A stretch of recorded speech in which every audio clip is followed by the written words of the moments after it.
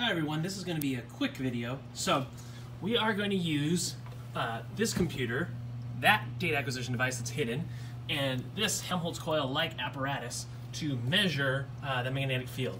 So we are going to use this coil and this coil only, not the 3 axes. We are going to clamp our kind of voltage probes here and here in order to measure the current.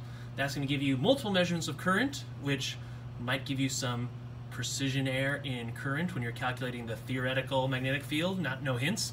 And then we're going to put our probe stick in different locations here, here, here, here. You know, this is not my probe stick, but here, here, here, here, here, in order to kind of measure those values.